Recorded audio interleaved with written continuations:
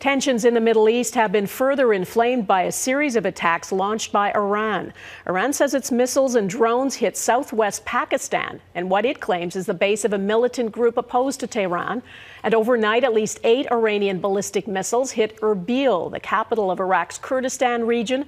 As well, Iranian missiles hit targets in northern Syria.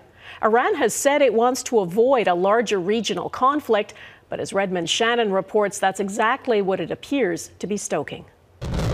Rockets fired from Iran and into Iraq.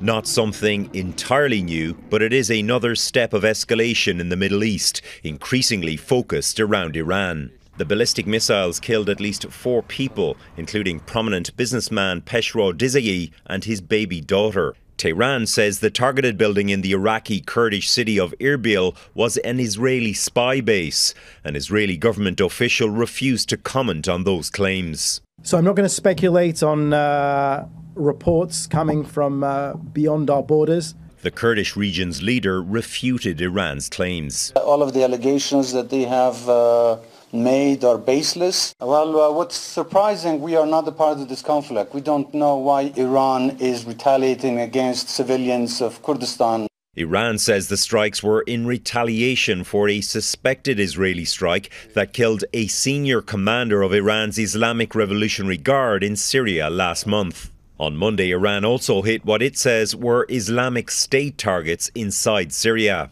Apparent revenge for this month's Islamic State suicide bombings at the anniversary memorial of Revolutionary Guard General Qasem Soleimani. Those attacks in southern Iran killed at least 94 people.